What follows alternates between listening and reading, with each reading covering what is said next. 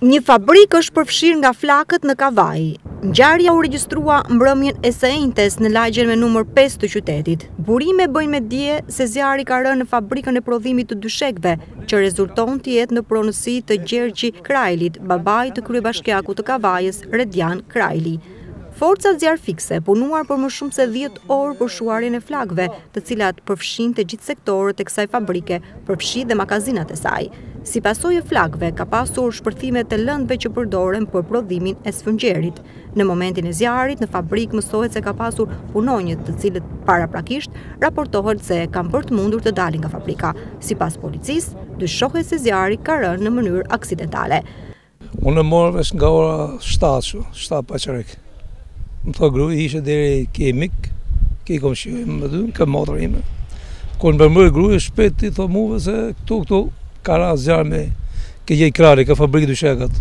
Me vra pera aty, as gru se gjedhe shtëpi, kishe i ke komshiu nga Afrika. Pse e keni frikë? Keni banesat të afër? Po kemi frikë se kena banesat të afër, gjithsesi për shembull nga gazi, nga këto lëndë që punojnë ato, nga solari. Kena frikë nga lëndë kimike. Nga të gjithë anët. Sa larg e keni shtëpinë? Po të unë vetëm rrugë nga aty dava 50 metra larg. As 50 metra më fabrikë. Keni frikë se mos përfshin në flakët dhe juve? Pa rreziku prit gjithë ne, po zonë e rrugësh. Për çdo gjë. Kjo është hera parë që përfshin në flakët dhe fabrika po edhe? Është hera tretë që merr fabrika këtu. Dhe nuk është marrë si masë kundra zjarrit? Po të masë kanë marrë, po zjarri shpifët gjithandej. Siguri, çdo gjë, me fjalë, mos kemi një lloj problemi ne.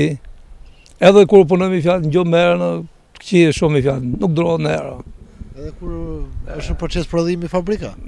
Po, nga herë në çojë të keqë nuk e durojmë si lagje këtu. Kena probleme, smosh gjithë.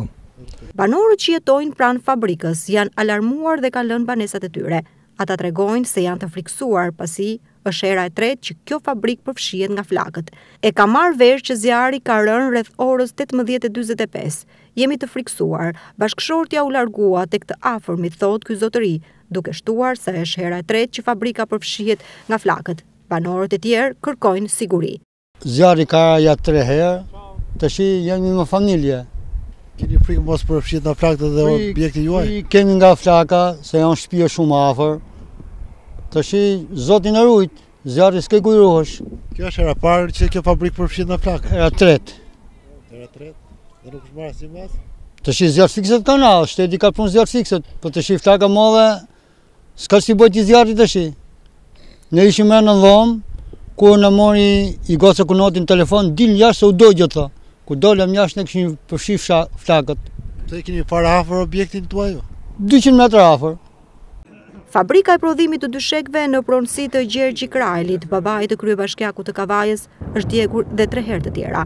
Në të gjitha rastet, zjarri mësohet se është provokuar nga një shkëndi elektrike, pasi lënda e parë e prodhimit të dyshekëve është shumë e ndjeshme nga flakët. Dëmi përllogaritet në miliona lek, po për fat të mirë nuk ka pasur pasoja në njerëz.